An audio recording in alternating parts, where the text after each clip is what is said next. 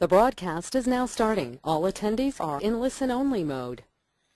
Hello everybody, welcome to Live Blood London and Neogenesis Systems Live and Dry Blood Analysis online training course.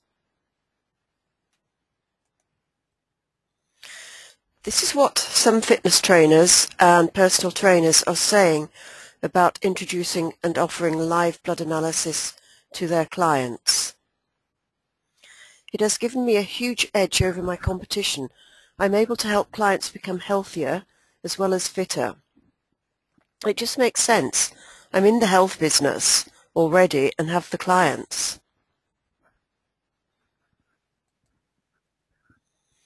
I took a room in my gym and practiced live blood analysis along with training. I've seen some incredible results by suggesting dietary adjustments and monitoring the results.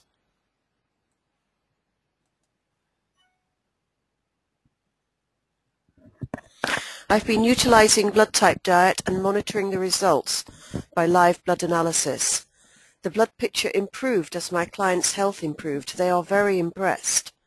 It is an amazing experience. Everyone should have live blood analysis. So, about the course, about the training course.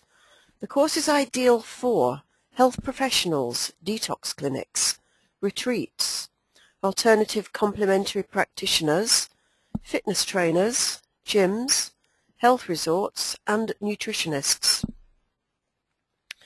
This comprehensive online training course will take you through everything you need to get started, including buying and setting up of all the equipment, the fascinating study of live and dry blood analysis, and everything you need to become a confident and proficient practitioner. The training course can be taken at your leisure anywhere in the world where there's an internet connection. It is presented via 12 weekly webinars, PowerPoint presentation with GoToWebinar, which will be recorded for your future reference. Online training has many advantages, including saving travel and accommodation costs to get to training centres. The study material can be referred to at any time. Manuals, study material, reference charts and photos are provided. Students are requested to read through the week's content in their manual prior to the weekly webinar. We will require a test case for submission in the final 2 weeks for review, and your certificate will be sent on completion of course. We provide ongoing support to help you with everything you need to get up and running in your practice. Questions are answered at the webinar, and support is also provided through a private Facebook support forum where, along with our support and answering questions, students can get together, compare notes, help and support each other. The cost of the course is £599. To enrol, please go to www.livebloodlondon.com. If you go to the training section, you'll find how to enrol there. Otherwise, if you want to copy the link, please do.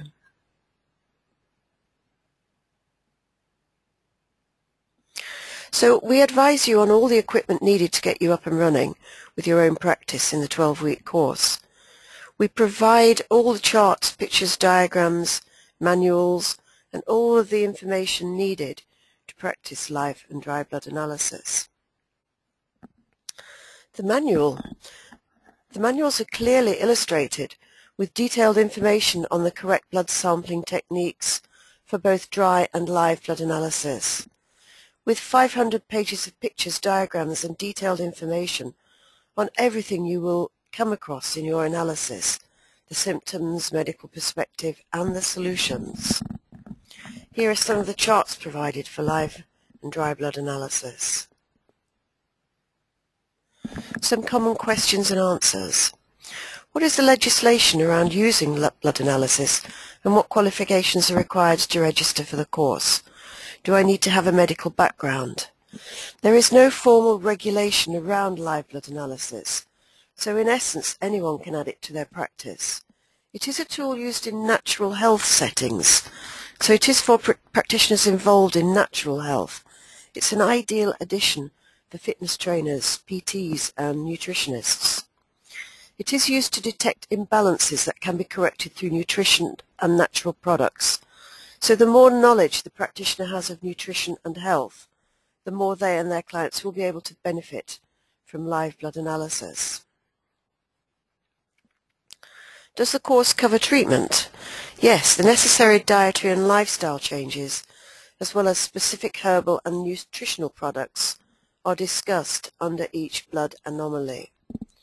What makes this course different from other courses? Well, this course draws from a variety of researchers. Live blood in bright field and dark field is covered. Dry blood analysis is covered in detail. The course is online, interactive, recorded, and available online anytime, versus workshops requiring travel and accommodation, where practitioners are left with a manual lacking important information and no backup and help when they start to practice.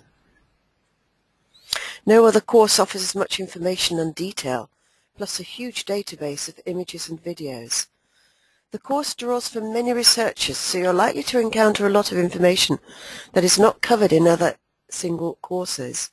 This has been confirmed by many clients who are looking for more information on blood analysis and found that our course helps them to use live blood analysis to its full potential. I've already done some live blood training. Will this course be helpful to me? Yes, this has been answered above. You'll find it a lot more useful information as well as all the backup you need here. What's the reason behind putting the online course together? Well, I studied live blood analysis after being introduced to it through my interest in health and fitness. I was amazed and very impressed with the power of live blood analysis and its visual impact, as well as how it motivates us to make positive changes in our lifestyle and diet, and how that results in optimum health and prevention of disease. I went off to study in the USA, and like most students, I arrived at the training centre tired from the travelling and somewhat jet-lagged. The course was so much information, I found it difficult to take notes and concentrate at the same time. I couldn't do both, so the result was I arrived home with what I could remember, some scribbled notes, and a manual that I discovered didn't have all the important information. It was some time before I got set up in my own practice, and by that time I couldn't remember much at all. I was really struggling. So I searched online, and this is where I find Dr. Ocker, who was able to help me get up and running and practicing with the confidence and proficiency that I so needed. The idea behind this online training course is so that you don't have the same problem. You will have all the information, pictures, charts, diagrams, and manuals needed, as well as all the course material to refer to whenever you want or need. Ongoing backup and support is provided until you too get up and running and practicing with confidence and proficiency. This is the reason for the online training course. It is the first of its kind. So this is me, Elizabeth Clemens, your online course presenter, qualified in live blood microscopy and biochemistry flow systems from Biomedics in the USA. I'm a practicing consultant for Live Blood London in central London. And this is your online training course tutor, Dr. Ocker Botha, founder of Neogenesis Systems, registered homeopathic doctor with a master's degree in homeopathy, certified in advanced applied microscopy, and the New Life Sciences certificate from New Life Sciences. And what is live blood analysis? Well, live blood analysis is a procedure whereby a tiny pinprick of blood is taken from the finger using a sterile disposable lancet. This is the same procedure as used for measuring glucose levels. This tiny blood sample is mounted onto a slide and covered. It is then viewed using a dark field, bright field microscope. The images, magnified to 1,000 times, can be viewed by the client and the practitioner via a camera and a computer screen. The screen shows a picture of the red and white blood cells, platelets, etc., moving in the plasma fluid. Here are some examples below.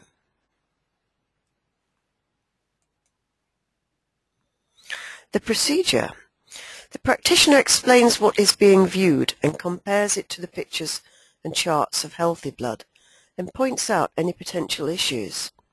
These observations are cross-referenced with existing medical conditions or any signs or symptoms. For example, if one sees evidence of irritation in the bowel, the patient will often report symptoms of irritable bowel, such as bloating, gas, and alternating diarrhea and constipation. The apparent symptoms often support and confirm the observations made in the blood. Who is live blood analysis for? Well, live blood analysis is suitable for anyone who wants to unlock the secrets of their inner health.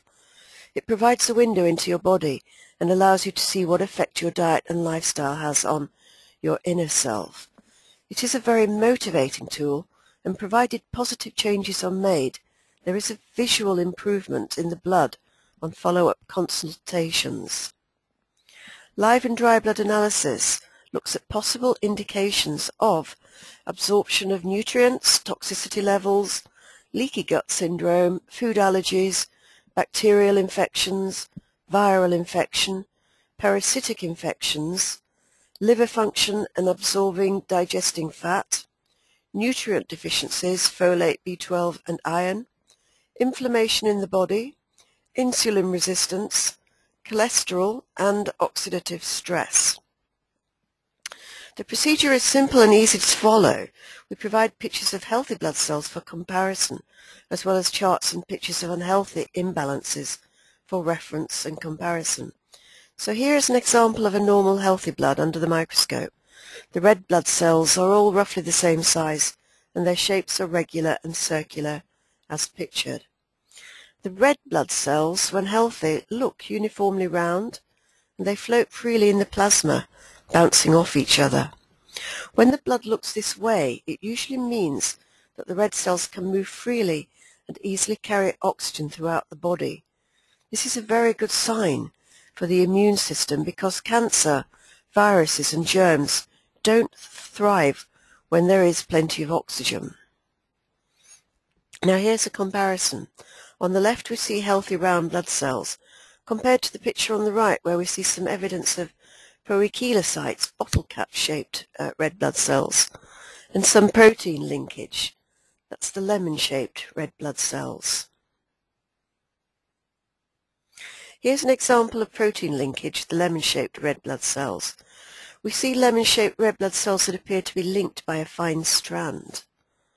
Any protein linkage observed in a sample is significant. The more cells displaying protein linkage and the more fields this is observed in, the more the emphasis should be on correcting this condition. So the associated symptoms, poor appetite or heavy bloated sensation after eating or getting full very quickly, heartburn, indigestion or reflux after eating, abdominal discomfort, bloating, flatulence, especially getting worse during the course of the day, constipation, diarrhea, fatigue, shortness of breath. The ability of red blood cells to transport gases is compromised here. The implications are impaired digestion. This condition most often indicates excess protein in the blood due to poor protein digestion and assimilation. This stems from either excess dietary protein or from an underactive exocrine pancreas, low proteolytic enzyme production. Other causes may include stress, coffee, carbonated, caffeinated drinks, excess meat, or refined sugar. Also, keep in mind that hormonal imbalances in both men and women may lead to protein linkage. So always ask about oral contraceptives, hormone replacement therapy, or prostate symptoms, and refer to the reproductive ring in the layered dry blood sample. More of that in the course. The interventions reduce intake of dietary animal protein to 1 gram per kilogram of body weight per day, e.g. a 70 kilogram adult should not exceed 70 grams of animal protein daily. Do not consume animal protein and simple starch in the same meal. Eat meals while sitting down. Do not rush while eating. Remember to chew properly. Follow the diet relevant to the blood type. Avoid caffeine, stop smoking, increase water intake. To determine necessary water intake daily in litres, weight in kilograms divided by 8 times 0.25 should give you your necessary daily water intake. A combination of the following can be suggested. Digestive enzymes taken with meals. betaine hydrochloride with pepsin, taken with meals, herbal bitters, e.g. gentiana, taken before meals. The following is a very effective formula to stimulate digestive enzyme, bile and HCl, hydrochloric acid, secretion. Gentian, calamus, dandelion, centauri, aniseed, mugwort, and licorice. TCM, not very good at pronouncing this, Sijun Zitang, Bao Hiwan, vitamin B6, vitamin B3, as a non-flush niacin, 1000 milligrams daily. Niacin helps to remove excess protein and saturated fat from the body and stimulates hydrochloric acid production by the stomach and trace minerals. So, working with protein linkage, the majority of patients with significant protein linkage have an underlying problem with protein digestion. It may be due to excessive intake of protein, where the body is unable to produce sufficient enzymes to adequately digest the protein, or an underproduction of proteolytic enzymes by the body, so that even a moderate amount of dietary protein is not being digested. So always ask the client about his/her protein intake and advise to restrict this to 1 gram per kilogram of body weight per day. Vegetarians may have protein linkage due to low enzyme production and consumption of certain vegetable proteins that may be difficult to digest. In most cases, digestive enzymes, vitamin B3 and vitamin B6 are indicated. So we hope that this has given you a good example of the process of live blood analysis, the procedure, and what's involved. During an analysis, the practitioner asks questions relating to lifestyle and dietary factors that may be related to the signs observed in the blood. The practitioner also mentions the symptoms that can be expected, e.g. protein linkage, ask about the diet, digestive system, eating habits, mention that it is a sign of digestive imbalance. The practitioner then explains to the client that correcting the condition of their blood requires specific changes in diet and lifestyle, as well as specific herbal nutritional products. The practitioner then focuses on 1 or 2 primary imbalances that need to be corrected. Those imbalances that may have led to the development of some of the other imbalances detected, and those imbalances directly related to their symptoms. The practitioner emphasizes the importance of long-term lifestyle changes as opposed to a quick fix. The practitioner also emphasizes the importance of following up to assess the changes and determine the next step. When clients return for a follow-up, they are shown their previous blood analysis pictures before seeing the new results. Then the improvements are compared and discussed with them. It is suggested that clients have a follow-up appointment 1, 2, or 3 months after the original appointment in order to gauge their progress, and then an annual checkup is advised. This helps the practitioner and client to detect changes in the blood that may indicate early stages of imbalances, inflammation, and possible disease. So, the observations seen in the blood under the microscope reveal a characteristic footprint which can be seen in similar cases and thus can indicate certain generalized imbalances and pathologies. Blood analysis is without doubt a most useful clinical aid for both identifying imbalances and then monitoring a patient's progress after making changes to address the imbalance. It is encouraging and motivational as one can observe the blood begin to reflect short and long-term change for the better. When a patient sees their blood live on a screen, the response can be very profound, often resulting in motivation and/or determination to find out more and achieve a good, healthy picture reflecting good health. Dry blood analysis. This is often called an oxidative stress test. It uses the same procedure with some blood taken from the same pinprick, left to dry on a slide for a time, and then viewed using the bright field setting on the microscope. So the blood, why is it important? Your blood could be viewed as the river of life. It's the substance that carries oxygen, water and nutrients to all of your organs and tissues.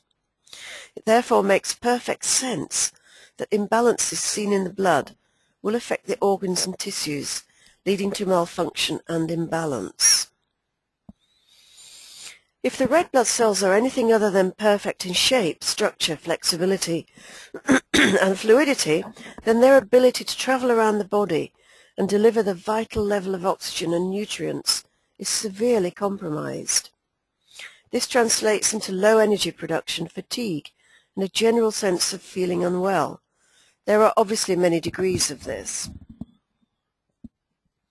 The quality of the blood is vital to a healthy, disease-free body, and this is dependent on correct nutrition and lifestyle.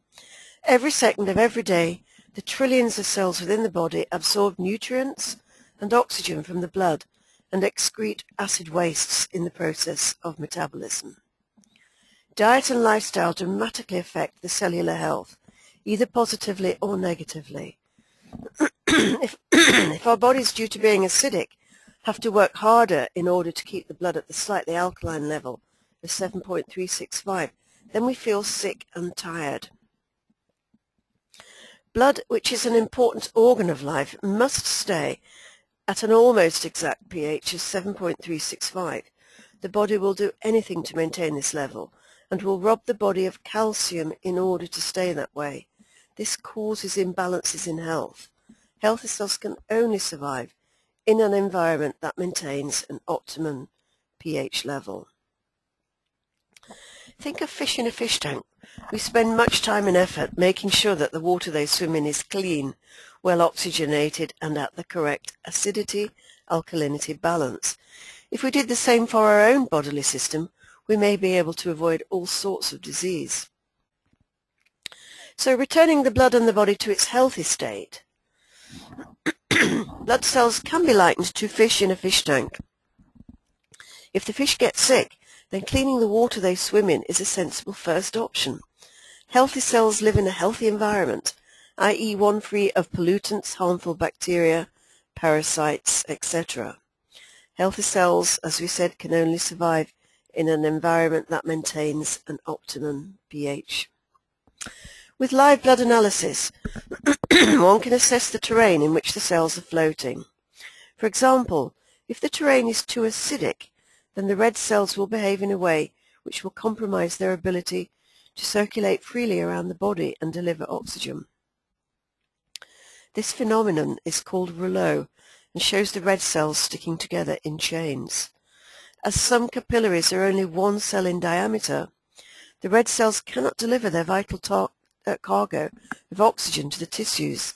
This naturally leads to fatigued muscles, lack of energy, brain fog, and many other symptoms. The body is equipped with many mechanisms to enable it to maintain the blood in a pure and healthy state. These are the elimination channels and filtering organs. These consist of the lymph, liver, kidneys, lungs, bowels, and skin.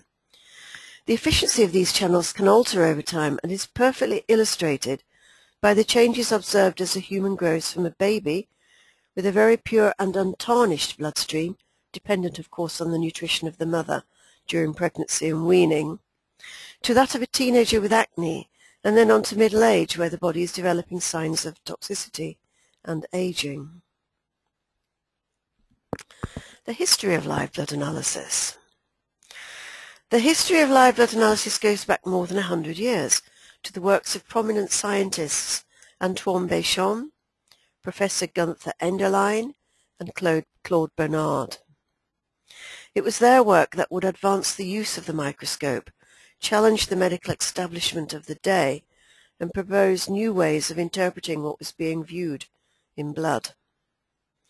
These prominent scientists of their day adhered to the principle of pleomorphism, pleo meaning many, morph meaning form, which from their extensive research showed them that microorganisms have the capacity, given the correct environment, to change in form.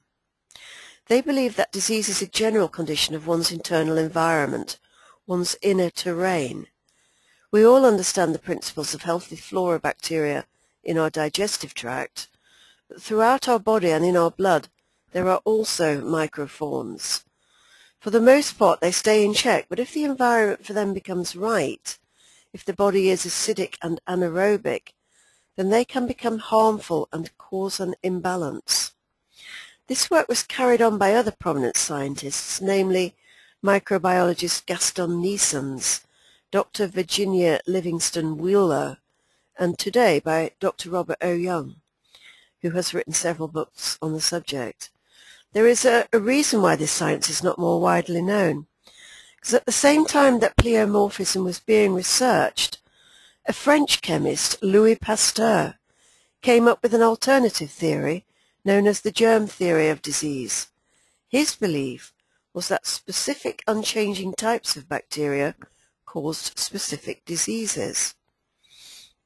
Now, Louis Pasteur was a wealthy, influential, charismatic character with many connections in medical as well as other influential circles. Pasteur formulated the germ theory by stealing Antoine Béchamp's theory of pleomorphism.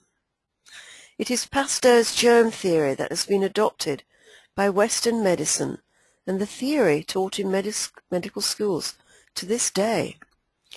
On his deathbed, Louis Pasteur is reputed to have said, "Bernard was correct, I was wrong. The microbe germ is nothing. The terrain, the milieu, is everything."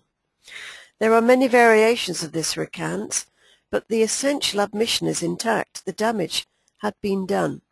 Bernard was Claude Bernard, who was a French physiologist.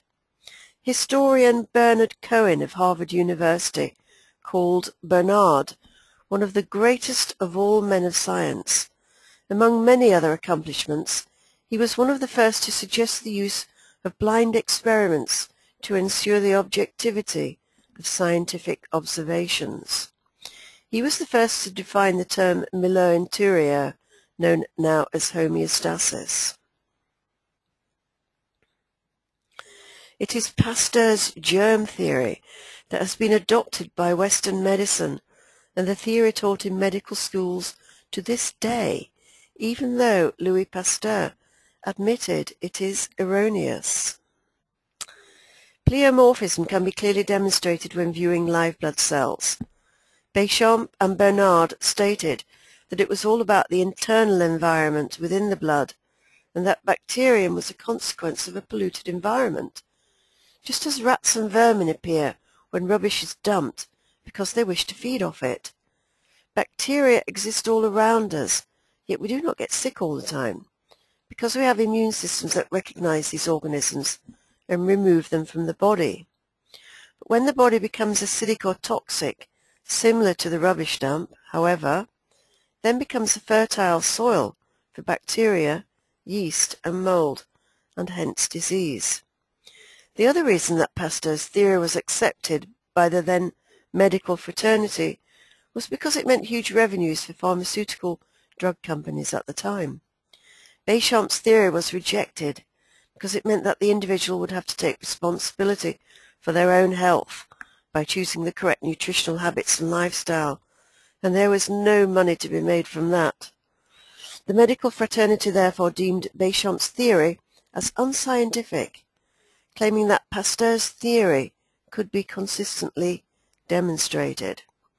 Pasteur's theory has since been shown to be faulty, because we now have antibiotic-resistant strains of bacteria, and at the same time vindicating Béchamp, who said that the bacteria or microzyma could not be killed, as it will only change or mutate.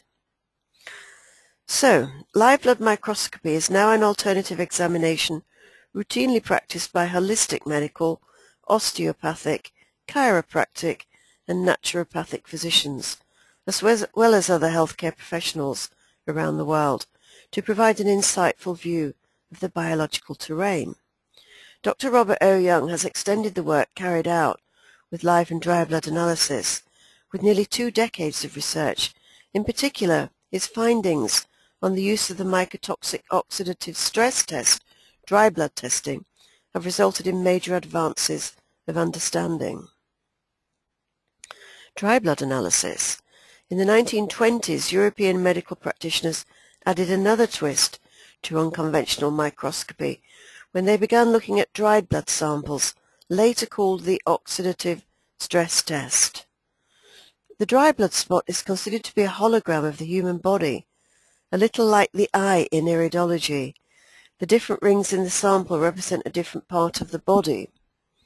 Therefore, wherever the abnormality appears in the blood spot tells us approximately where the problem is occurring in the body. Another important aspect of this test is that each spot represents a time frame. The first and largest spot of blood taken reflects the current day. The latter spots provide a reflection of the patient's health many months or even years ago, and can highlight the deepest seated or chronic issues underlying the client's current symptoms. It has been the observations of many researchers that as a person heals, it's always the first and largest blood spot on the slide that corrects itself towards the healthy sample first, followed by the second and then the third, etc., etc., over a period of months as the patient's health problems reverse. The patterns that form are observed under the microscope. These patterns provide us with insights into the imbalances present in the organs and systems of the body. These observations are cross-referenced with existing medical conditions or signs and symptoms. The resulting patterns seen in the dry blood under microscope bright field setting reveal a characteristic footprint which can be seen in similar cases and thus can be predictive of certain generalized pathologies. For instance, cases of advanced degenerative disease show very poor clotting and minimal fibrin formation, with many white puddles appearing throughout the sample. In contrast, a healthy control subject's blood shows a tight fibrin-rich clotting pattern with no white puddles. In the 1930s, the head of surgery at Massachusetts General Hospital, Dr. H.L. Bowlen, M.D., introduced the dry blood test to America. Dr. Bowlen learned the dry test from President Dwight D. Eisenhower's physicians, Drs. Heitler and Lagarde.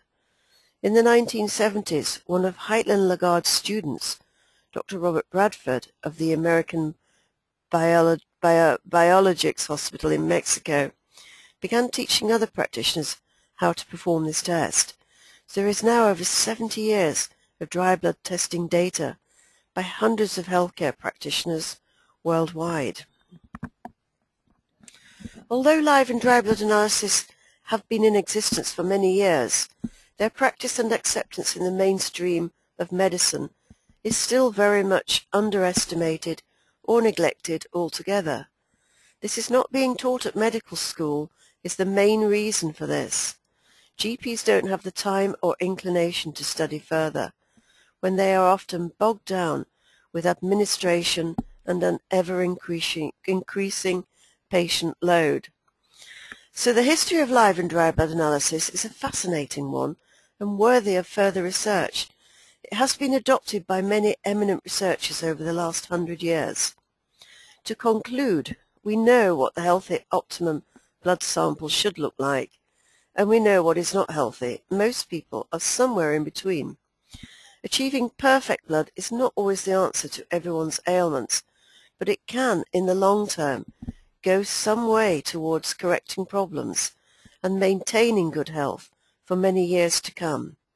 In addition to this, knowing one has optimum blood provides for a certain degree of confidence and peace of mind, safe in the knowledge that they are less likely to succumb to some chronic illness.